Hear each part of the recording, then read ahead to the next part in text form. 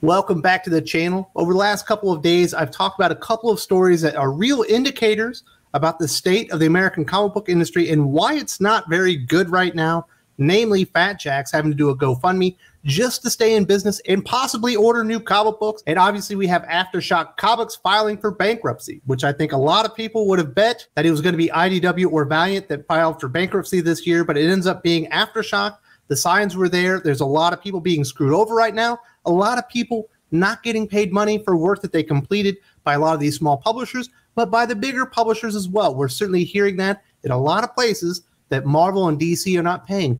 But if you go out there and you look at the media, they're trying to make everyone believe that this is just the banner year for comic books. We are in the best comic book market ever in the history of North America. But people like Rob Salkowitz, who writes articles for like ICV2.com, Forbes, places like that, he likes to talk about the geek industry, specifically comic books. I guess his claim to fame is that he's claimed for the last 5 or 10 years that digital comics taking over the North American market was imminent. That has not happened. If he said that about the Japanese or Asian market, specifically Japan and Korea, he would have been correct. But in America, that has not happened. But people are finding alternatives to DC and Marvel, and things are not in great shape.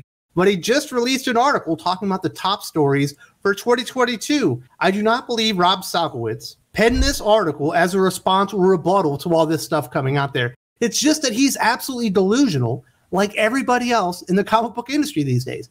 The sky is falling, and they won't admit it. This is what he claims is the #1 story for comic books in 2022. Let's start off with the good news. It's raining money. According to the annual ICV2.com Comic-Con market report, sales were up nearly 60% to nearly $2.1 billion across all channels. Okay, technically, that all happened in 2021, but we didn't know about it for sure until 2022.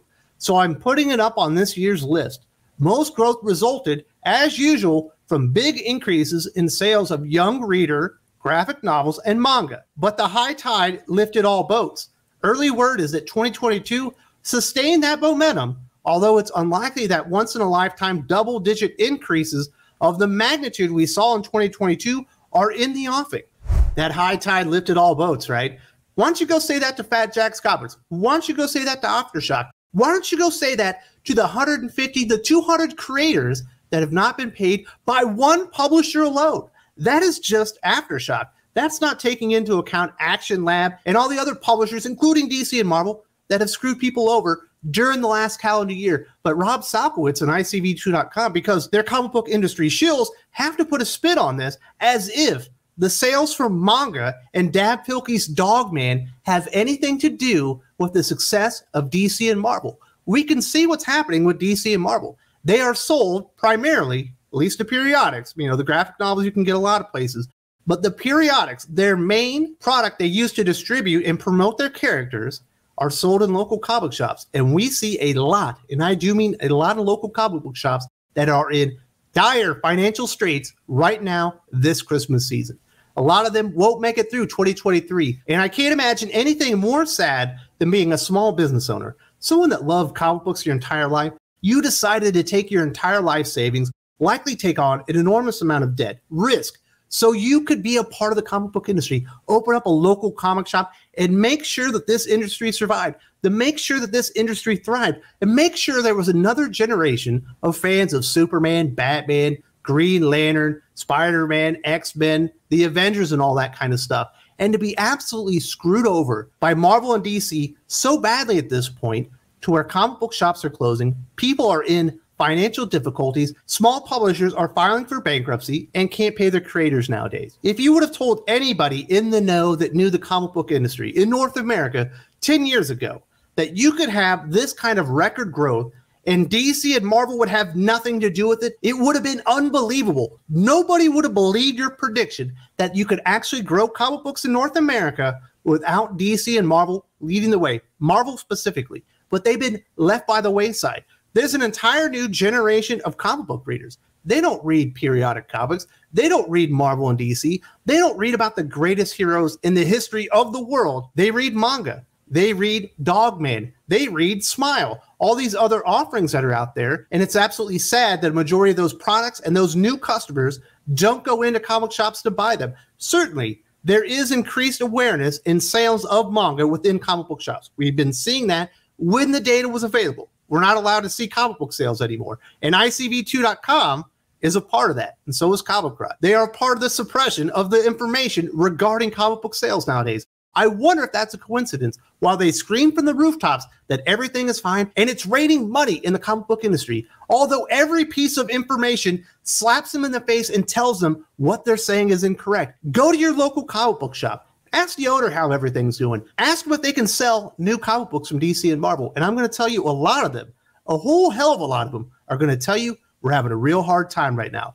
Moving new comic books is an issue. We're having to sell old comic books. We're having to sell Funko Pops. We're having to sell tabletop gaming. We're having to sell t-shirts. We're having to sell anything other than comic books just to keep the lights on. But we keep comic books in the back because we want to be a comic book shop. We started the business because we wanted to be a part of the industry and we wanted to help it thrive. But they've absolutely left their business partners by the wayside while everyone screams and shouts how amazing it is.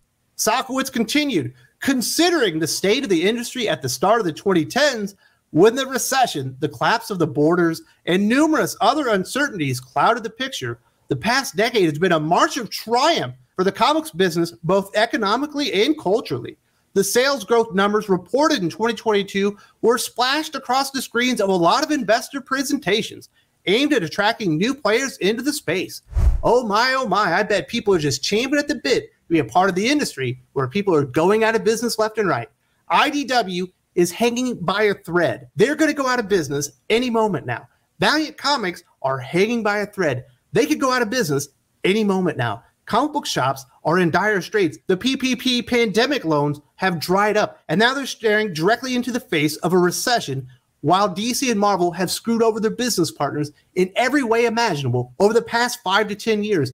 What can we do with events? Let's oversaturate the market with events and make them not seem important or meaningful anymore, so nobody comes in for an event comic book anymore. Bam! Really smart idea. Let's replace every major character that we have that's sold for the last 80 years or so. Let's replace them with more diverse, younger versions of the characters that nobody likes, and let's not give them any personalities whatsoever. Real genius stuff right there. Let's drive every major comic book creator that the fans actually like away from the industry. Let's lower their paychecks. Maybe, how about this? Let's give them the same page rate they received in 1989 in 2020. Let's see if we can keep some of this premier talent around. Oh, shockingly, they're going over there to work with Mark Miller over on Netflix. Wow, he actually pays good money. They're going over into the video game industry. They're going over into graphic design. They're going anywhere that they can other than comic books. They've seen the writing on the wall, and they've exited the industry as well. So now we're left with Stephanie Phillips writing a Harley Quinn event. Now we've got Vita Ayala and Clunrad writing a Wonder Woman event. Marvel and DC literally drove away all of their customers. Sure, they've got just a little tiny bit of them left, and there are a lot of people that are speculating in comic books right now based on ratio variant covers and maybe the first appearance of a new character. But trust me, in about 5 years, when they realize there's no interest in these new characters and they feel duped forever doing it, they won't be coming back either, and everyone's going to be fucked over in the end. Anyone with 2 functioning brain cells can see that things are not right now, but nobody will do anything to call these people to task. Nobody will actually put the real information out there and say, hey, listen, this could be going better. People are more interested in comic books in North America today than they've ever been. Why aren't DC and Marvel doing better? Why are IDW about to go out of business? Why are so many small publishers struggling in the greatest market in the history of comic books in North America? Why is this happening? A lot of people say Marvel wanted better fans. Here's the real problem. Marvel thought they knew better than their fans. They thought you would just stick around. Oh, you like comic books? You'll stick around for all of our woke garbage. You'll stick around as we destroy everything you ever cared about because you're addicted to comic books. And while you're sticking around reading absolute crap, throwing your money away, at least they assumed you would, let's go find that better audience. Let's go out there and bastardize all of our characters. Let's go out there and just tell the same stories over and over again. Let's go out there and hire the most retarded writers we can get our hands on because they're cheap and they will do our bidding. They won't even go out of their way to tell a good story with the characters. The editorial staff can just tell them what stupid fucking story to write and they will put it on paper. No effort whatsoever, but they will meet a deadline. And that's really the only thing people in comic books really even care about anymore. It almost feels like I'm on an island right now. Obviously, there are a couple people out there that truly care about comic books and are shining a light on the issues right now.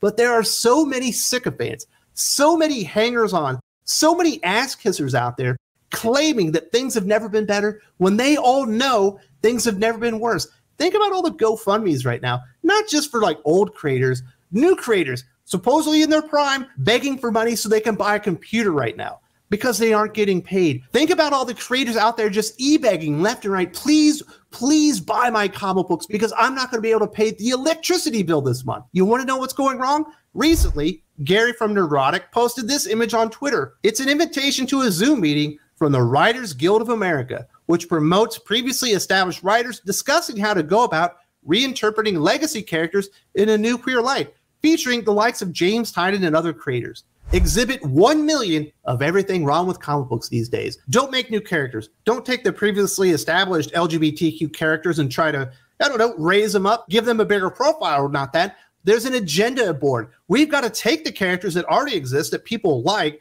and we need to change them because then they'll be the right characters. Everyone sees through what's going on with DC and Marvel. That's why so many people have abandoned ship. That's why this industry is absolutely fucked. It's great that manga creators in Japan are making a lot of money off Americans. I support that. This is a global economy right now, and they're providing better stories than we are in-house for the audience that would like to read them nowadays. But I wouldn't mind bringing a little bit of that business back home to America. It's great that we have an entire generation of new readers being brought up on Dogman, Smile, Raina Telgemeier, Dab Pilkey, and all that stuff. But guess what? They're not transitioning over to DC and Marvel. They're also transitioning over into manga because they've been raised on good quality comic book stories. You aren't going to get that from Marvel and DC. You're not going to get that from the majority of publishers in North America right now. That's why so many people are turning to crowdfunding. That's why people are going to manga. That's why people are looking for anything, anywhere to satiate their desire for the stories that they want. Because the publishers that used to provide these products every single week better than anybody in the world have dropped the ball so spectacularly, and they've driven so many people off. And at this point, most of them will never come back. I don't think DC and Marvel can fix the industry at this point. In fact, with the financial issues that Disney and Warner Brothers Discovery are having right now, sure, maybe Marvel and DC aren't losing a ton of money. Maybe they're even making a small bit of profit, as I understand that they are.